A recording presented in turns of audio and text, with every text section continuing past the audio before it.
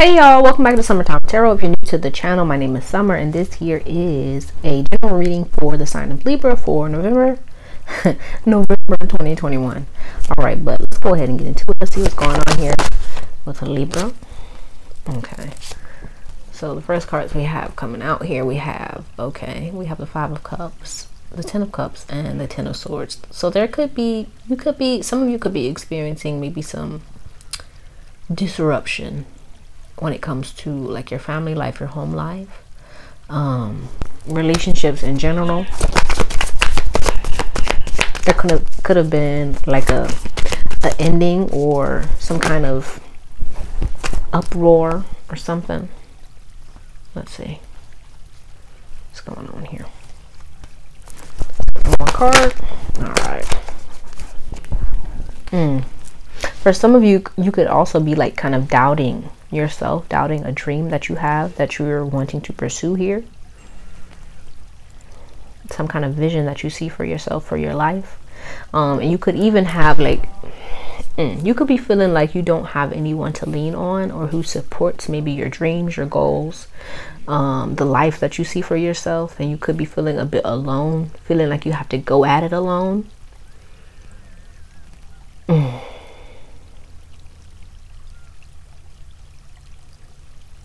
And because of this, right, you may be doubting yourself, doubting and questioning whether or not you should go through with whatever it is that you want to do.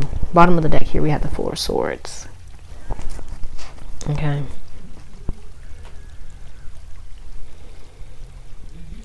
Yeah, so it's important here. It's important here that you really kind of spend some time with yourself, really connecting with yourself, but also with the divine, right? Because if you're doubting yourself, it's important that I feel like you kind of spend time like in prayer, in meditation, talking to the divine, talking to God. Any kind of fears, any doubts, any questions that you have, right? That you feel maybe you can't go to someone else with, go to the divine.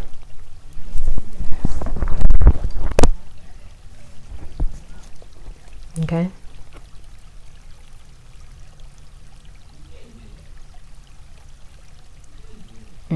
But you could also be feeling like you're not seeing growth or growth as quickly as you would have hoped in maybe one particular area of your life or just in all areas of your life. But let me take a look at the cards real fast.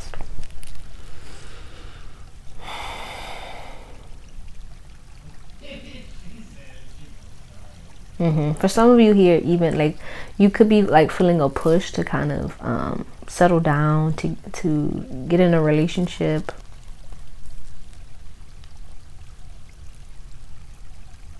But I kind of feel like let me get my words together. I feel like it's both a push from within, but also a push from like what you're seeing outside of yourself. So like you could be seeing a lot of people in relationships and you're like, well, when is my boo thing gonna come around, right? But I feel like it's important, right? Because at this time or at this stage in your life, it's important for you to kind of really deepen, I feel, your connection with yourself, with the divine, right? You could be feeling kind of driven to explore more of your spiritual side, could be even wanting to travel, and it's just important for you here to really focus on, I feel, kind of cultivating a deeper connection with yourself and with the divine, right? That's kind of what the main thing that I'm seeing off jump. But also make sure that you're not kind of rushing into anything or moving out of fear. Make sure that you're moving from a space of love here.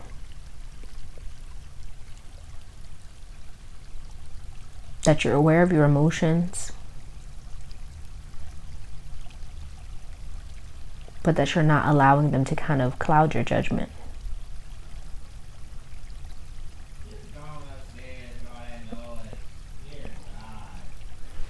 Okay.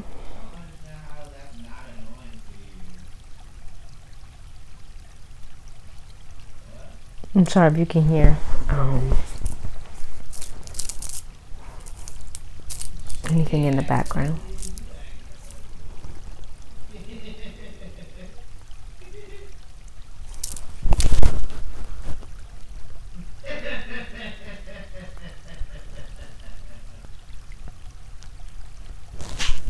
Yeah, for some of you, you could even be wanting, like, okay, there could be a romantic relationship on your mind currently that you may be thinking about going back to.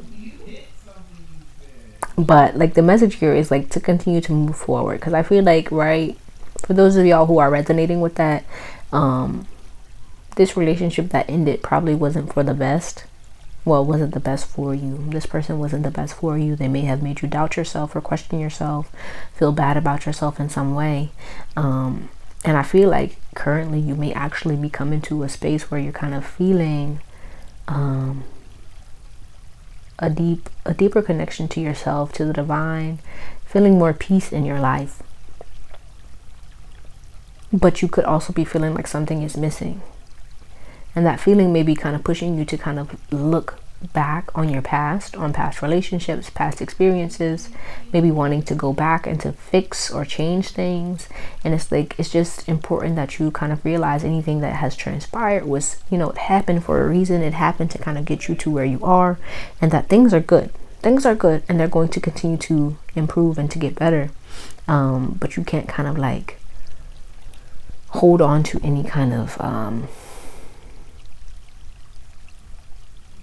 anything from the past, right? I feel like, yeah, it's like, it's about kind of like releasing, letting go, kind of becoming more free within yourself, within your mind, within your heart, and allowing any emotions to kind of come up, but to kind of continue to move forward, to gain the wisdom and the insight from those past situations, but to not allow like your mind to kind of continue to try and want to kind of fix things, or to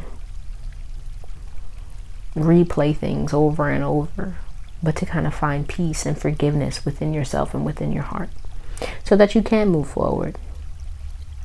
Okay,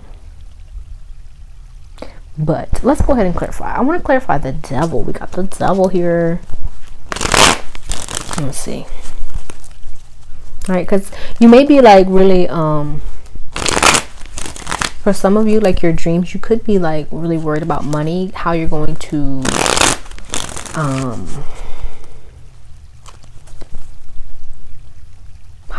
how to basically make money doing the thing that you love, basically.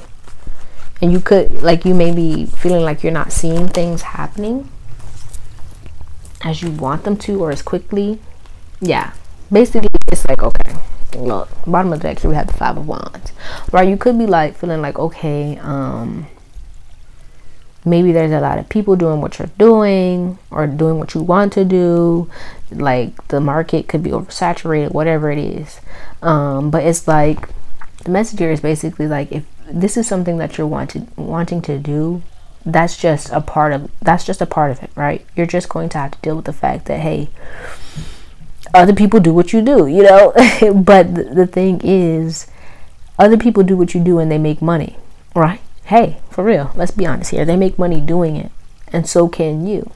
But it's just about like making the decision to continue to do it, to continue to grow, to continue to improve your craft, to continue to learn, to continue to cultivate, you know, confidence within yourself and within what it is that you're doing, and not being afraid to kind of put yourself out there, to continue to follow that dream. Right? Don't follow the money, follow the dream, basically. And as you continue to follow the dream, money will come. Right? It's going to take time, but you're going to have to kind of put your doubts to the side and focus on what's within your control. Okay? And to make sure that you're, you know, continue to practice faith, basically. Faith in yourself, faith in the divine, faith in the vision that you see for yourself. Right? Even when things are a little bit murky, when you can't really see the other side, you know, you're like, oh, I don't know what's gonna happen, and this could go wrong, and this could go wrong. And it's important to not focus on what could go wrong, but to kind of focus on what could go right. Right? Because here it's like your mind, right? We have emotions here, but also your mind. You're going to have to learn how to focus your mind here, basically, right? Because you're a Libra, right? You're air sign. Your mind, hold up. what's the saying? I don't know. But what I'm going to say is where your mind goes is where your energy goes. So it's like if you're manifesting, if you're working your magic, basically, right? You all know how important your energy is. So if you're focusing your mind on all the things that can go wrong, that's basically where you're channeling your energy to all the things that could go wrong. So instead of focusing on that, focus your mind on what could go right. Focus on what it is that's in your control, how you can make things work out for your benefit. Rather than, oh, this could go wrong and this isn't going right. Focus on what's working and see how you can grow that. Okay? But let's clarify the moon here. Oh, wow. Okay. So we have the 3 of Swords in reverse, Queen of Cups in reverse, and the 10 of Cups.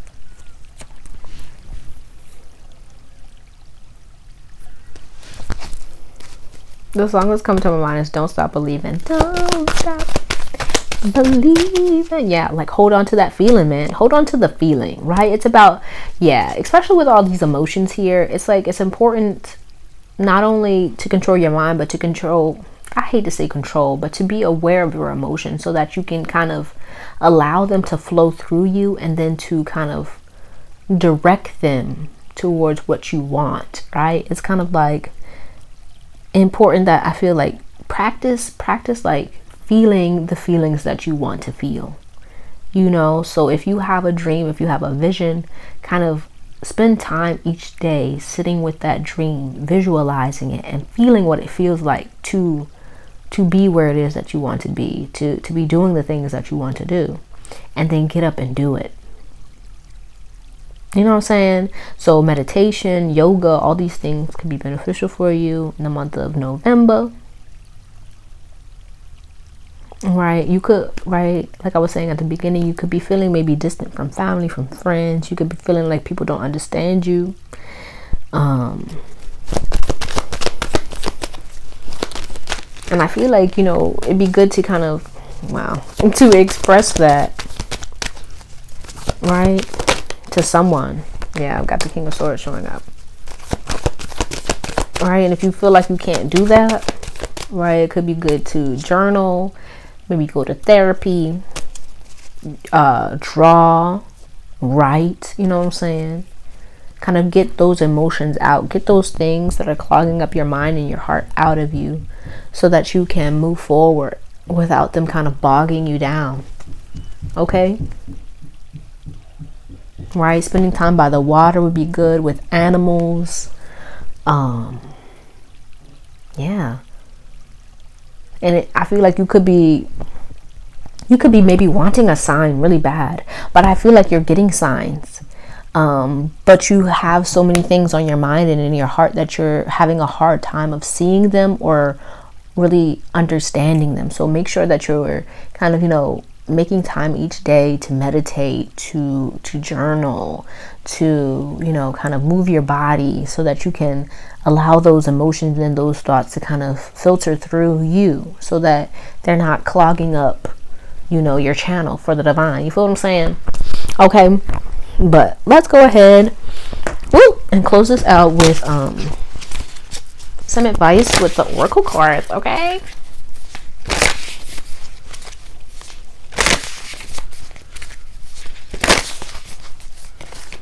Now that song stuck in my head. Don't stop believing. Come on, Libra. Don't stop believing. Hold on to that feeling. Oh, yeah. Okay, so we have here raindrops. Then we have Evil Queen, you deserve sugar, not salt, and Sword, make the change. Oh, raindrops says take a chance on them. So it looks like here, okay. So you have people here, be it actual people or like I was saying, like your ancestors, your spirit guides, kind of showing up for you, but you may be kind of closing yourself off because of how other people have treated you, or fear that, you know, they're going to treat you bad. And it's time for you to kind of let go of that. Okay? To kind of release all of those kind of trapped and pent up energies and feelings that you may still be holding on to or may still be lingering around, to do with relationships and how people maybe have done you dirty in the past. Okay. And to trust that, you know, anything and anyone that's coming into your life right now, trust that you got good people coming to you, and trust that you can discern who is and who isn't good for you, because you can. Okay, you can. You know what's up, and trust that you know what's up. I don't know why I came so hard with that, but hey, that's how I wanted to come out. Let's get one more card and then we're gonna close this out. Okay,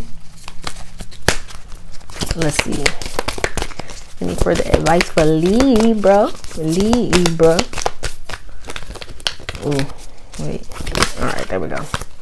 So we have, you are good enough. Come on, Libra, you are good enough. That also came out for Taurus. If you have Taurus and any, I don't know, if you want to watch the Taurus one, go ahead. Okay, then we have luck is on your side. Yes, but this always made me think time is on my side. Yes, it is. Yes, that also came off for Taurus. A new start is coming. Okay, listen, it's just important for you here to really focus on your inner world, spending more time kind of like cultivating a deep connection with, like I was saying earlier, cultivating a deep connection with yourself and with the divine, one that is based on love, one that kind of just is love, right? Focus on love here. Focus on healing. I feel your heart chakra.